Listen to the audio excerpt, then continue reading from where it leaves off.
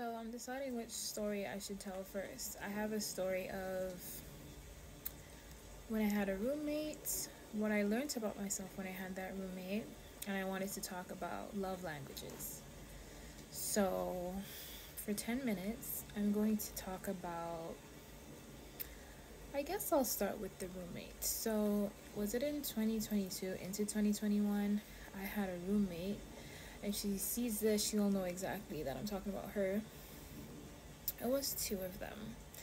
She was a Scorpio, and the other was a Cancer. I was I was gonna move in with my brothers at the time, but then, a lot of disrespect happened, and I was like, I can't take this. I think I talked about putting myself first. So then when my friend told me, the Cancer guy told me that he got an apartment, I was like, bet. But he's always all over the place. So then that's when we'll call her Trish. That's not her name. She came and then we all started living together. It was one of the best times of my life in terms of like what I learned about myself. So at the time, was I going through a breakup? I wasn't. I was dating a guy that was like toxic and not good for me. And we had a lot of fun. We used to go for walks together. She was bisexual, so her girlfriend used to come over. I remember that year I threw a huge party for my brother right after me, the one that literally disrespected me, and I was supposed to live with them. I don't even remember how we started talking again, but we did, and I threw him a party. It was a really nice party. Like, a lot of people came, my friends pulled up, and it was great. While I was living there, I think what happened, so I think it was right before I moved in there.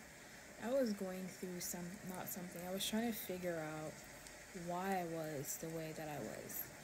I cry easily, I get upset so quickly, and when I get upset, I say horrible things, which I've worked on, and I don't do that anymore. So I asked my mom, I don't know where I saw the thing about your Zodiac signs, which, like, I'm a Sagittarius, Gemini moon. That's why, like, I don't like to wear clothes, but that's besides the point. It's because I'm always hot. Like, it's always hot. That's really why. So, like, I asked my mom, Mom, how do you find out these things? You're supposed to know, like, your date of birth, the month, the day, the year, and the time. So I asked my mom, I was like, Mom, what time was I born? She originally told me that I was born right before the hour on December 5th, like, right almost December 6th. So then that would have made me a Virgo rising. But I'm like, I don't really act like a Virgo though. Like, I'm very forgiving. Like, I don't really hold grudges against people if I really like them. Which I don't know if that's how Virgos are, but that's how they come off to me. I'm like, I don't feel like I act like a Virgo in any way. So then it's not so recently I asked her again. I was like, Mom, what time was I born? And she gave me the exact time. And, so for a very long time, I was living my life thinking that I was Virgo rising when I wasn't. This comes back to, like, when I read those things about me. Now, everybody has a way in which they decide to live their life. Whether it's, this is how I am, and I'm not changing, like, you're just gonna have to deal with it, or you can take it upon yourself if you feel like for me, I knew that I didn't like that I got mad so easily. I wanted to, like, why am I like this? Like, why do I get mad? I say horrible things. Like, I used to even fight with boys in high school. And, when I backtrack, like, I go into my mind, I'm like, okay, so when did it all start? I remember in high school, that's when it really, and then it went into, like, me having a boyfriend. I remember when I was with D, we'll call him D, I used to be sweet. I could be super nice. But then when I get upset, I would say bad things. So I really just wanted to know what that was all about, and that helped me a lot. Now, it probably doesn't work for everyone, not everyone could figure out like their sun, their moon, their rising. I don't really know if your parents, or if it's not on your birth certificate the time you were born, it could be inaccurate.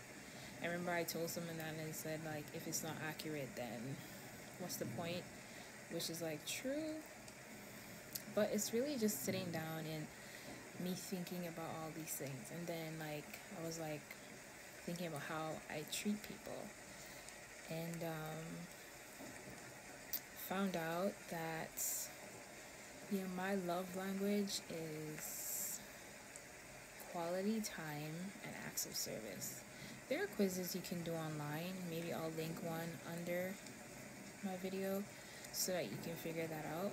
But I feel like these things are so helpful, especially in the world we live in now. Before, we didn't have this information, but now that we do have it, why not use it to be better instead of saying that's how I am?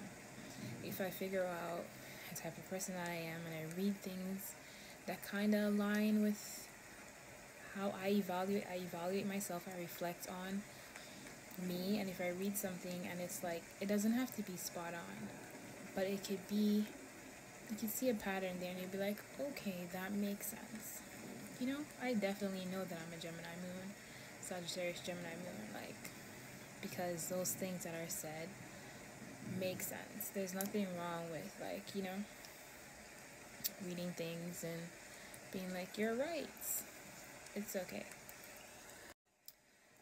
So with that being said, like, you know, I dive deeper and deeper into just like reading, and just like learning things about me that helps me evolve as a person. If I read something that I didn't like, for example, if it said that as a Gemini moon, this is something, and I feel like I don't like it, I decide not to be. Or if I notice that really as a part of my behavior, I try to just work on canceling it out, because I don't want to be like that person. I just want to be like a positive thinking, wonderful person that just like lives life to the fullest, being great. I did a quiz. I remember my friend sent me that quiz, and I found out that, you know, what my love language is. I do like spending time with people. So I think there's 4 of them. So it's actually 5 of them. So for me, when I did, and you have to answer the quiz or truthfully, and I found out that mine, like I already said, is quality time and acts of service. There could also be physical touch. Like I've gone out with guys that are constantly just trying to like rub my legs. Some people, that's their love language, and it's not mine, so it irritates me. And that's why I feel like this matters, because it helps you own it. It's like, if that's not what you like, then just, or you could adapt. It really depends on you. Some are words of affirmation, like one of my friends did it, and his was words of affirmation and quality time. Some men just want to, or people, especially men, want to be told that they're doing a good job, want to be told that, you know, they look good, or I'm proud of you, and these things help them feel great. That could be based on their chart, it could be based on how they grew up, but that's just their love language. And last but not least, receiving gifts.